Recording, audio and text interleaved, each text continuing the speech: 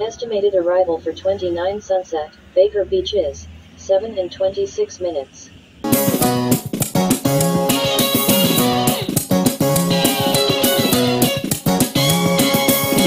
This is indeed a disturbing universe. Hello, greetings, and welcome. Welcome to the Stereo 999 YouTube channel. I am your host, the artist formerly known as Stereo Steve. And today, and by today I mean the day that I am filming today, is August 30th. And I was just thinking about how August 30th is my dad's birthday. In case he's watching me from wherever he is now, I would show some records that were his, that kind of became mine. And I'm going to start with one I've talked about before. This is Frank Sinatra, A Man and His Music. This was a record he had. It's interesting. I think it kind of corresponded with a TV special or something. Sinatra is singing his hits, but he's also talking between the songs. So it's almost like he's doing a guest DJ and talking about the stories behind the songs, with the songs going in and out. That's kind of cool. But who was my dad really a fan of? Elvis. And yeah, this is the same copy that he bought when I was a kid. Elvis live on stage, February 1970. And this is your classic Vegas Elvis, you know, starting with C.C. Ryder, doing Proud Mary, Polk Salad Annie, a version of the Beatles, Yesterday. Yeah, this is a goodie. Another Elvis record, Aloha from Hawaii via satellite. And Elvis didn't really get to tour, but at least he got to broadcast one of his shows all over the world. And where's the picture where he's got, yeah. All right. Also, more of Roy Orbison's greatest hits. And this one is good. This one has It's Over and Blue Bayou and Leah and In Dreams, which was in the movie Blue Velvet. So yeah, the second volume of Roy Orbison's greatest hits that came out on the Monument label. Arthur Prysock and Count Basie on Verve. And yeah, he liked those deep-voiced singers like Billy Eckstine, Al Hibbler, et al. And yeah, this is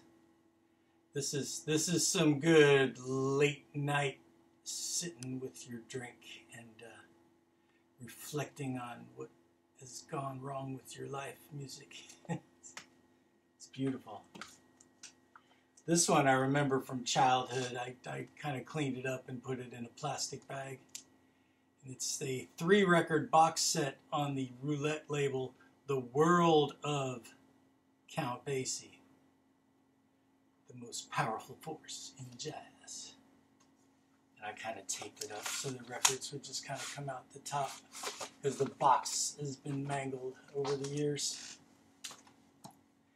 And this is one of those Warner Brothers Special Products compilations. Does not contain the song My Girl, but it's all songs with girls' names for the titles. And it's a 3-record set. Yeah, I remember my dad took this home, and I ended up listening to it a bunch because there's some good songs. This is where I first heard The Left Bank Walk Away Renee was on this compilation. It's also got Shadows of Night Gloria, The Monkees, Valerie, Kenny Rogers, Ruby Don't Take Your Love to Town, Rod Stewart, Maggie. This is pretty cool. These these Warner special product comps. They're pretty good. I've showed a few of these. All right, last but not least, another one I've shown before. And I actually found this album later on. But what my dad had was a 45 with 2 songs off of this album. And he said he knew this guy.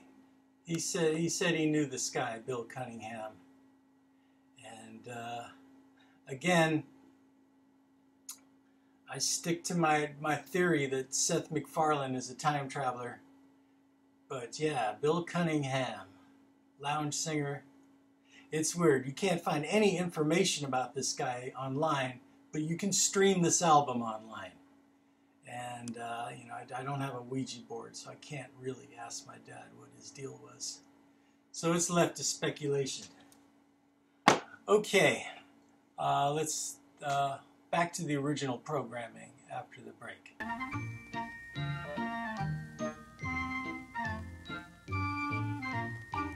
She went to a doctor and she was examined, and her white blood count was way up, I think. And they also saw some military-type helicopters in the area.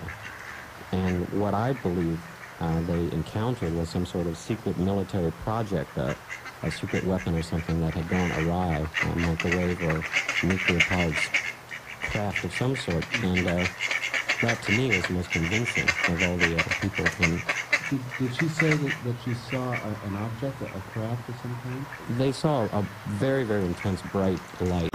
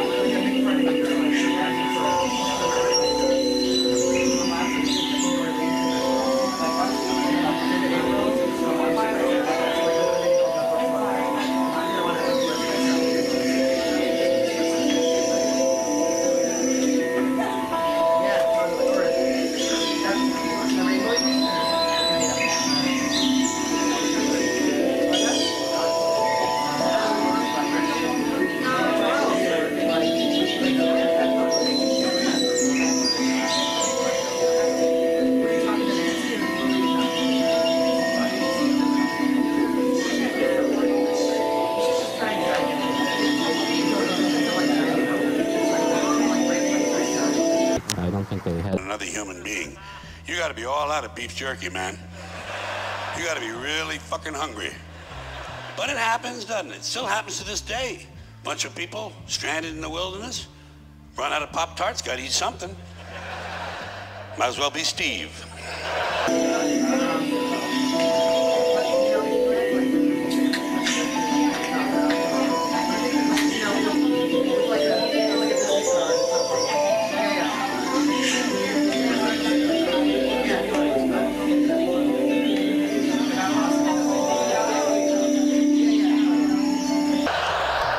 And how do you decide who to eat first? How do you decide who's first on the barbecue rack? And we're back. We are back. How is it going? So yeah, now we're going to continue with my record organizational project in reverse alphabetical order that I've been doing for the last few videos. You can go back and watch those if you don't know what I'm talking about. If you don't feel like doing that, we'll just stay here and we'll get into it. So I'm reorganizing my records in reverse alphabetical order, and the letter that we're on this week is T. My first name is Mr. My middle name is the period. My last name is the T. I'm going to start with one that's kind of a bonus because it's not in the rock section. It's in a different section. And it's one of my dad's records that I forgot to mention before. And that is this. This is box set. This is from sometime in the 70s. This is the London Symphony Orchestra version of Tommy, The Who's rock opera. And what does it say? Okay, 1972 this came out. And it's got, yeah, the London Symphony Orchestra with a rock band performing Tommy with guest vocalists, including like Richie Havens, I think, and Rod Stewart, Maggie Bell, I think Ringo Starr, and then with these illustrations. So yeah, so this is, I've mentioned this in comments I've left for other people about how I knew the rock opera Tommy before I really knew The Who, because my dad had this and I would read through the lyrics and follow the story of Tommy. And then, you know, a few years later the movie came out.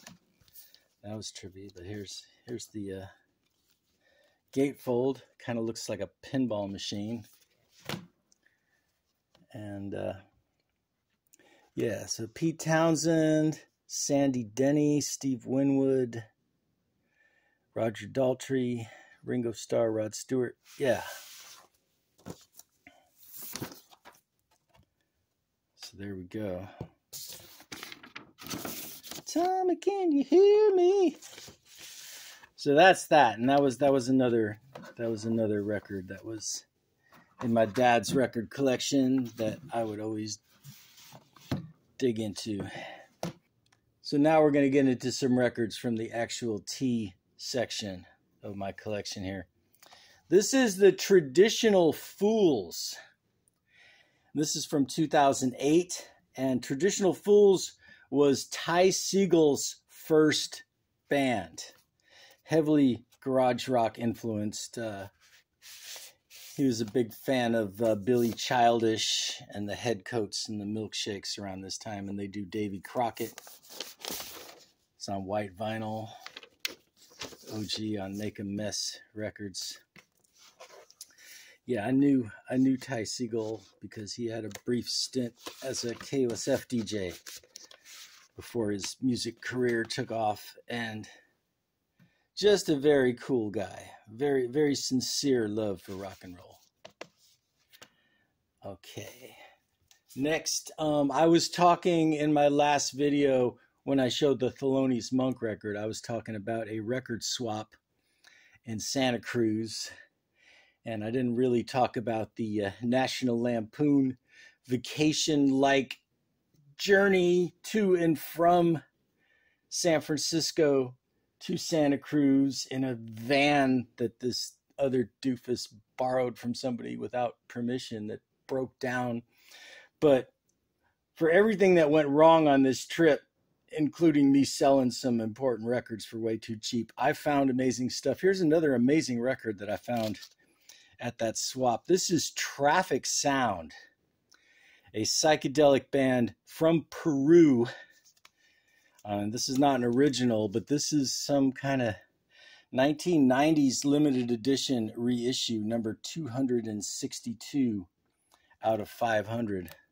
Virgin by Traffic Sound, featuring the song Meshkalina.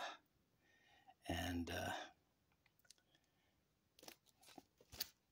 beautiful record. Okay, another cool T record. Come Together by Ike and Tina Turner and the Ikeettes. And there's Tina.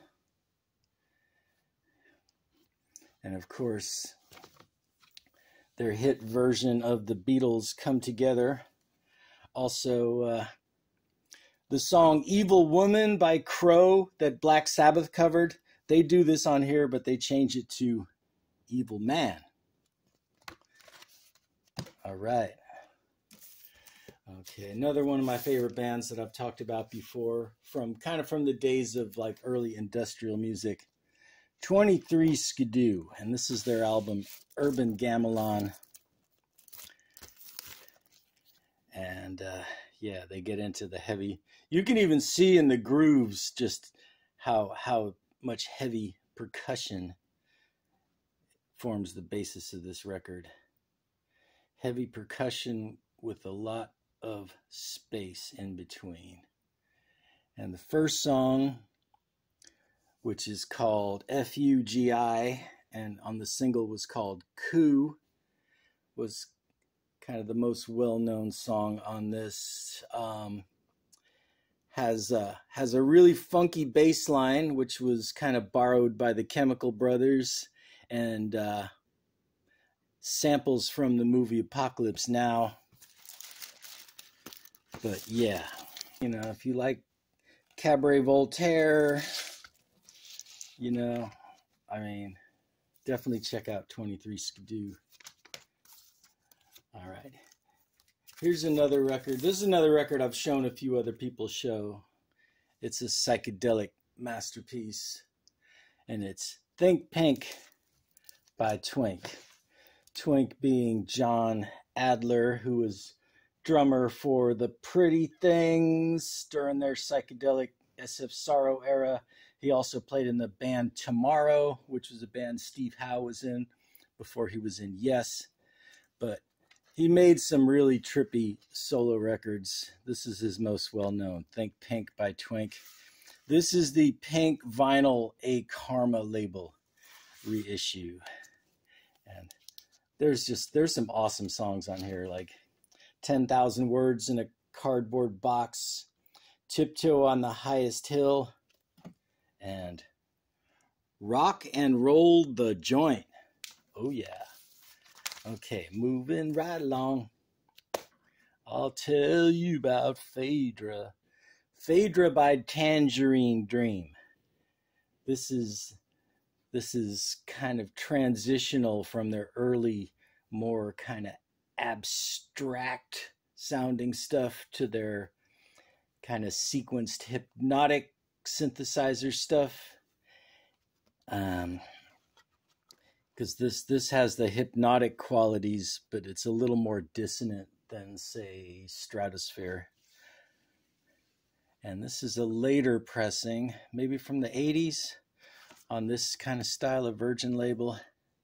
And there's no gatefold. But, you know, for this kind of music, I feel like it's better to have a clean later pressing that's not going to sound all crackly than to have a beat up original pressing, because music like this and like classical music, ambient music that has a lot of subtlety, you need the record to be totally clean so you're not distracted by any scratchy crackly sounds. That's kind of a no-brainer.